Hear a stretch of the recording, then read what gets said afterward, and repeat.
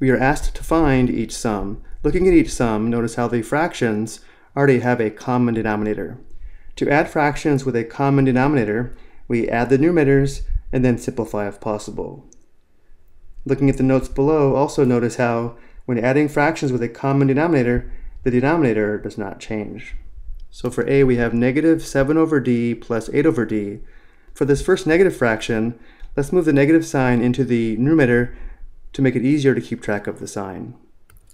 This gives us negative 7 over d plus 8 over d.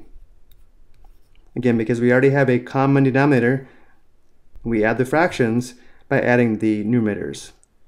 The denominator remains d, and the numerator is going to be negative 7 plus 8. Negative 7 plus 8 is equal to 1, which gives us a sum of 1 over d, which does not simplify. For b, we have x over 4 plus 2 over 4. Again, we already have a common denominator.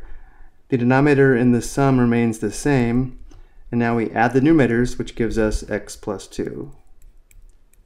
Now we need to be careful here. It may be tempting to try to simplify the 2 and the 4, but we cannot do this because we cannot simplify across addition or subtraction. And therefore this fraction does not simplify. This is the sum. For c, we have 3p over 8 plus 7p over 8. The denominator remains 8, and now we add the numerators, which gives us 3p plus 7p. 3p plus 7p is 10p. This gives us 10p over 8.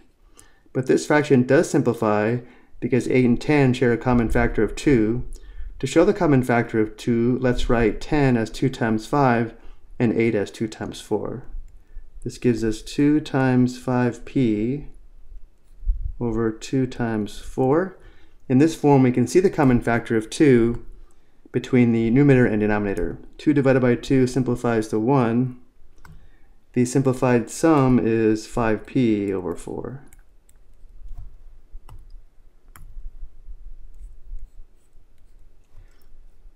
I hope you found this helpful.